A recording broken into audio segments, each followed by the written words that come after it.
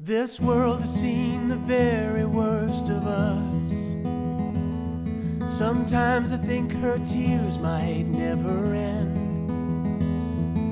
With all the hunger, poverty, and pain, some people say this world is at an end. But I will try to listen to my heart,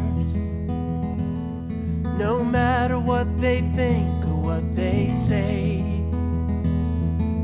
I won't be afraid to do my part and help the sun to shine for one more day.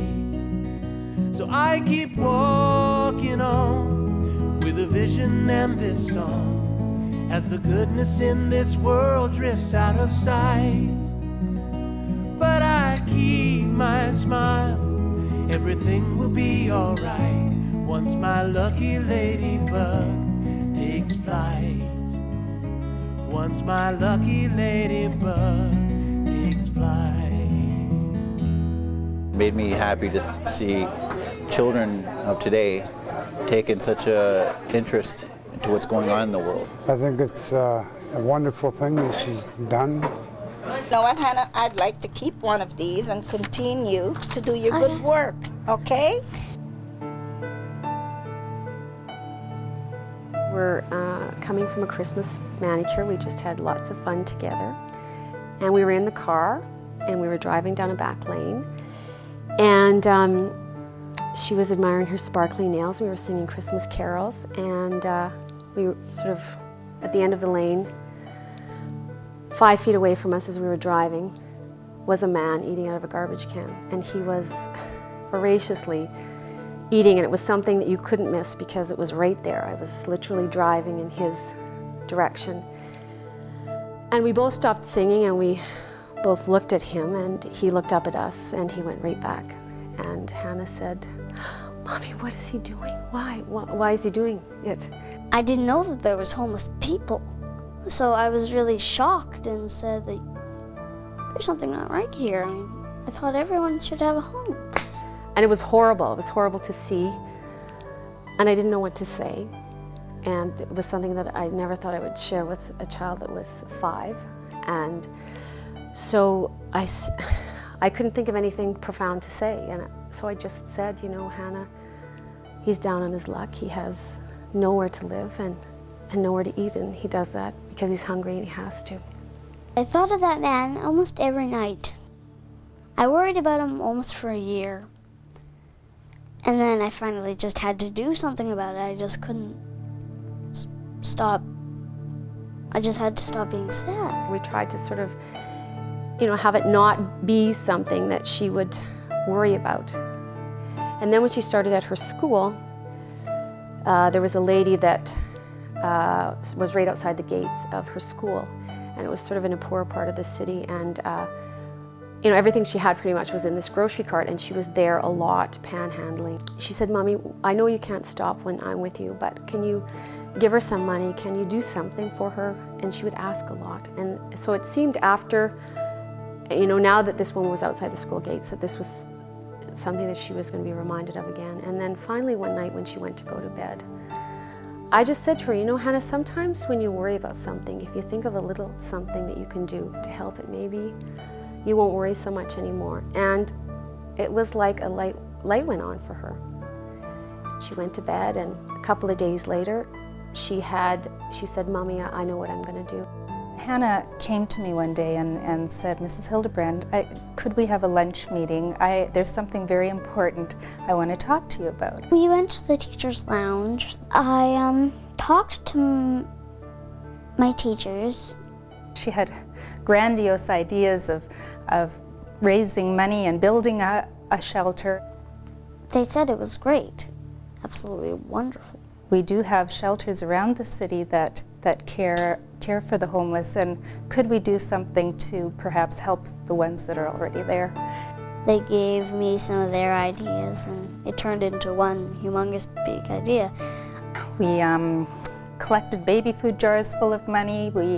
We solicited the students and the parents and the staff to contribute money and clothes and blankets and cans of coffee, because the homeless shelters have like 3,000 cups of coffee that they serve each day, so we thought we could help in that way.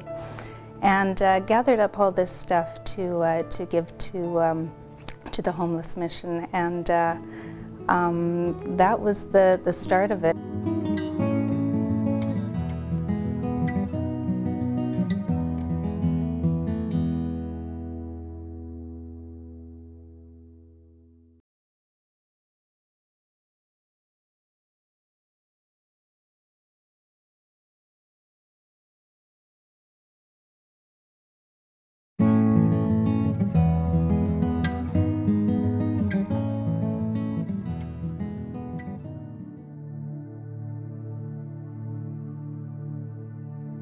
Hannah had gone around the city with her dad and found a homeless shelter that she thought would be a good place to contribute to. I invited them to come down to meet us and to see the mission firsthand. So as a result, that night, Hannah's dad, Bruce, brought Hannah down, and that was our initial meeting. Now this area that we have right here, this is where everybody eats. 6 people can eat here. And when it's really cold out, or when I left, I was so encouraged that I could help. For some reason, it's just, I can help, yeah. Have you seen the kitchen before? I actually started to cry. I mean, I don't know why, but I started to cry. For some reason, happy tears that I was actually going to help. The first thing that happened was I guess I offered, I said, you know, I'll come to your school and speak to your class if you would like. And so they arranged that I could come and do that, and then Hannah sprung this fundraising program on her class. She says, we're going to do this, and we're going to do this, and we're going to do this. She's got it all organized and mapped out, and sure enough, they did it.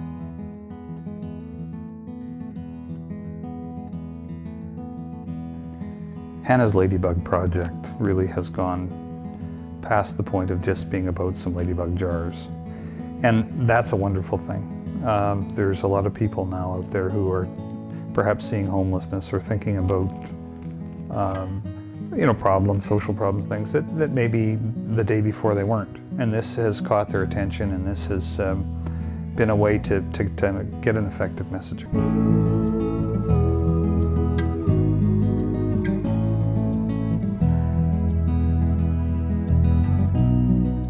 They're listening to you, and they're not going to care if you make a mistake. They're not looking at the page, so it doesn't really matter. You just want to get your message out.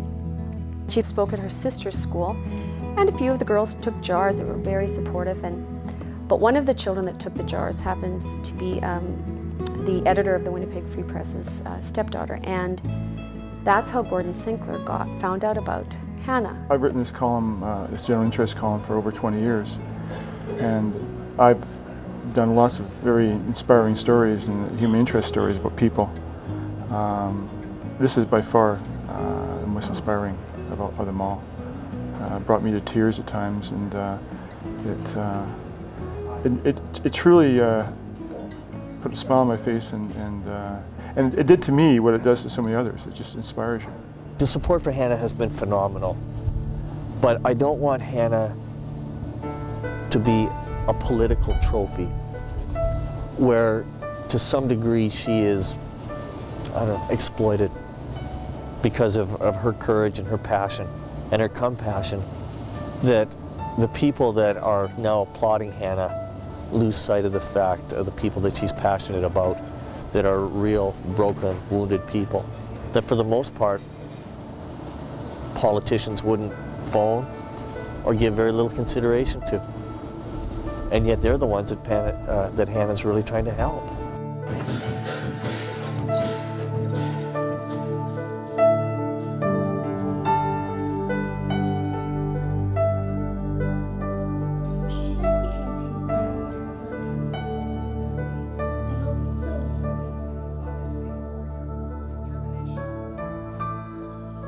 I think what it is with Hannah is that she is the personification of innocence and idealism.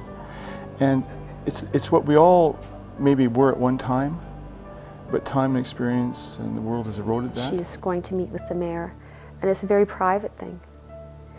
And when I talked to his assistant, I said, you know, she has lots of questions and lots of things to talk to him about. He needs to listen to her. Whether or not he can do anything, I really need to be sure they want to listen to her. She sees these people as simply people, whereas most of us don't. It's all about the cause. It's not about her. It's not about anything else but the homeless. Someone gave me a ladybug jar actually on full, and